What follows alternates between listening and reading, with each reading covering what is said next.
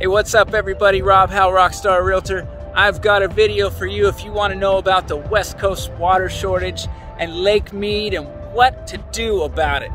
I got some answers, and that's just for you on the other side.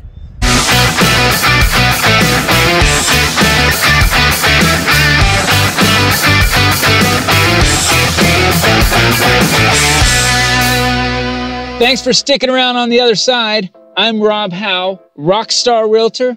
That makes me the realtor and you the rock star.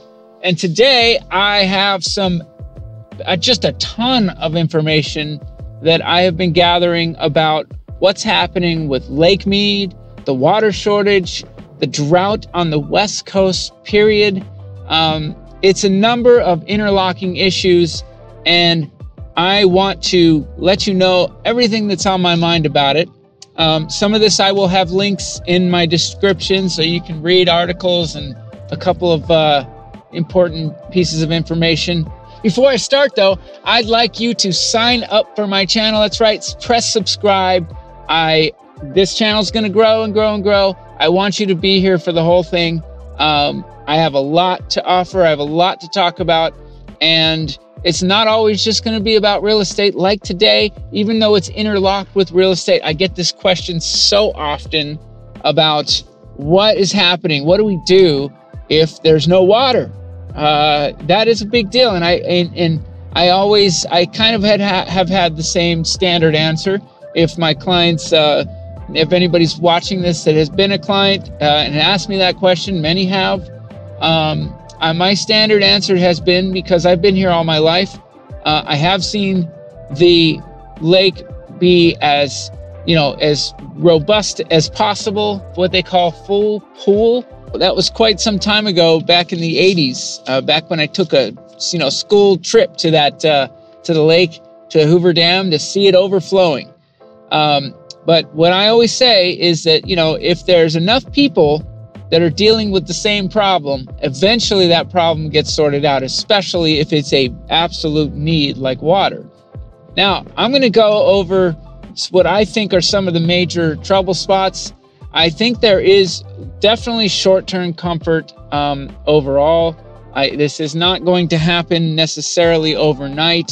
The problem that has existed has taken 22 years of drought to create our current problem, which is, yeah, it's serious. There's no doubt about it. It's serious for the entire West Coast. It's not just for Nevada or Las Vegas. People think, oh, it's the desert here, so clearly, we're just sucking up all the water here. Too many people moving here. I see it all the time whenever there's something about real estate on social media. People are always saying, why are we allowing people to continue to move here? Why do the politicians continue to allow these projects to get built? And there is some truth to that thought, especially when you're talking about any projects that are going to take up a lot of water. Right now, we are 180 feet below full pool, is what they call it, at Lake Mead. Okay? The Colorado River is how Lake Mead gets replenished. That Colorado River is a lot of that is melt from up in the Rockies, and that's where that water builds up, comes down the river, and actually it stops first at Lake Powell. Lake Powell gets their drink first, and then it goes down. And these are the two largest man-made lakes, and this is what I want to make a big point about. These are man-made lakes. These lakes were not just here on their own. Okay, the river clearly was, but the lakes were not. So I'm going to make a big point about what that means to me. Those man-made lakes needed from the very beginning to be managed properly, because of the idea that, looking ahead, we might have a drought. Now, would anybody have been able to see this kind of drought coming? I don't know. I don't know the history. That's a deeper investigation into what's happened over centuries. And some of this stuff, is just, there is going to be some natural things that happen regardless of human activity. Life finds a way. But we do have man-made lakes that weren't supposed to be there. So they have to be managed, okay, especially through drought. You know, personally, I wasn't feeling that concerned about our water here until I started seeing Lake Powell having such an issue. They are down 160 feet from full pull as well, 40 feet in the last 2 years. That's a big drop for them because they're first in line to get the water. So that means Lake Powell has to start seeing some positivity before Lake Mead can see some positivity in my mind. This is something that, look, I don't know if that's even right, but in my mind, it would just make sense. You think about it, you know, if a cup has to get full here first, and then the water has to come down and fill this cup second, well, that first cup gets the first drink. And until that one is full, the second one isn't going to get full. I think that makes sense. So I didn't look up the exact capacity where Lake Powell is, but I know that Lake Mead is at 30% capacity. I flew over Lake Mead recently, and it's still a massive body of water. It's still massive, but it's only at 30%. So we definitely have some work to do. And, you know, it's interesting because there's been all this talk about it because we're getting all these relics, of course, the dead bodies that we've been finding in barrels. And I've got a friend who started, I believe, what was it? What's it called? Nevada Corpse Water, or I'm going to put the link in the description. But she's selling Lake Mead Corpse Water, I believe, something like that. And it's gotten her a ton of international, attention for her little bottles of water that she's selling from Lake Mead. So those dead bodies really made a big impact. And then they started showing all of the relics that were there that are being found, like the boats that are sticking out of the ground and boats that are now seeing in the shallow water, all these sunken boats. Because, I mean, it's a recreation area, and let's be honest, people go out there and drink and then, you know, smash up a boat or do something dumb, and next thing you know, they got their boat in the water, and, you know, they're not having a good time. So through the years, there's been a number of those boats, and they're all getting, you know, anything closer to the shoreline has been getting exposed, which is quite a trip. But this severe drought is on the West Coast in total. It's really encompassing the entire West Coast. I'm going to get to the management side of things, and I want to actually bring you some numbers that I think are very important to understand here when it comes to, you know, where to put the blame, and when it comes to the management of this water, what can be done. There are studies as far as where the water in Las Vegas and in Nevada is getting used the most. And it's not from the indoor use. The indoor use, in other words, residential use, is getting used. We use it, and then actually they send all that water back to Lake Mead. They send it through a treatment system, filtration, whatnot. And there's a number of ways that gets treated. I won't get into it. But some of it, they do this natural treatment, which is very cool. But they send it back to Lake Mead. Unfortunately, on the way, some of that there is some evaporation, so not every bit of indoor use water gets put back there. And then there's the commercial use water, and that's where we're using up a lot of our water because Nevadans are conserving. There is an effort for people to conserve water in Nevada. But one of the largest users of that water, that commercial water, as they say, is a place called Lake Las Vegas. Lake Las Vegas is basically right next to Lake Mead. It's one of the furthest communities out there. I think it is the most farthest community out there before you're into the Lake Mead recreational area. And they are using a massive amount of water to replenish their little lake there. They have a lake, another man-made lake as part of a community, and that uses a ton of water. What do you call it? Acre feet of water, that's what they call it. They're using a bunch. And a lot of these man-made lakes throughout the city are using a bunch. So a lot of that is happening. A lot of the water is going there. I don't think, personally, we should be seeing any more of these projects be allowed. Any more of these lakes that are being put into these communities. Now, they're beautiful. But you know what? Let's make the ones that are there, let's make sure we can keep those going and not add any more. What do you say? I think that's a great idea. I'm actually in Desert Shores right now, of course, as you saw in the beginning of the video. And I want to see this continue because it's beautiful, and it would ruin things here to not be able to have that, of course.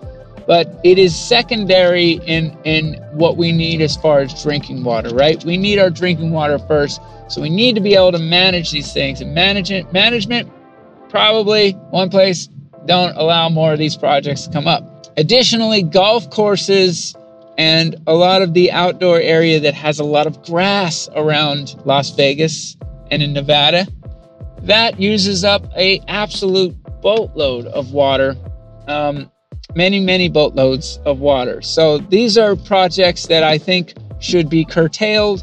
It would be smart to reduce those projects. Now I'm going to talk about the final thing of what I think is extremely important when it comes to the understanding of the management of the water on the West Coast, and especially when it comes to, you know, Las Vegas, a desert. I'm going to break it down to you how much water gets allotted. What are the water allotments from the Colorado River? Well, California gets 27%. California, they get 27%. You're thinking to yourself, California, they got a big ocean right next to them. What's going on there? Well, they have a lot of agriculture. And at the time that these agreements were made, California was definitely the more populated area. Vegas was much smaller, and really people were not envisioning a place in the desert like Vegas getting as big as it has. And I'm going to tell you, like, as we go down the list, it might be shocking to know this, but 23% goes to Colorado. Okay, it's the Colorado River. They should probably get a pretty good portion of it. I'm just saying. Okay. Arizona gets 17%. They get 17% over there in Arizona. Arizona, another dry desert area. You know, they do need, that's why they put Lake Powell there. But we have to manage this better. I have an idea, but it's going to take a lot. Utah gets 11%. And they haven't even, from what I understand, Utah hasn't even been using all of their water allotment, and now they want to. So that's a thing. 9% goes to Mexico. Okay, because the Colorado goes through to Mexico, so clearly they should have something going there. Wyoming gets 6%. Wyoming gets 6%. New Mexico gets 5%. Another dry, arid area in a lot of the parts of that state. Wyoming has some dryness too. 2%. Nevada gets 2%. So let me get this straight, folks. You got Lake Mead in Nevada. You got the Colorado River, partially in Nevada. You got Hoover Dam. That's in Nevada. This is where some of this water gets allocated from. And we get 2%. Well, I think that's a bit of a raw deal. Southern Nevada Water Authority has to manage this water in a much larger way, in my opinion, than other states. We have a much bigger responsibility than some of these other states do, even though they get a much more water than we do. And it breaks down to something like this in acre feet. California gets the most, and they get 4.5 million acre feet, nearly 4.5 million. I think it's 4.4 and change. And we get 300,000 acre feet. Okay, in Nevada. Something seems a little unfair. I think it's time, and here's the problem.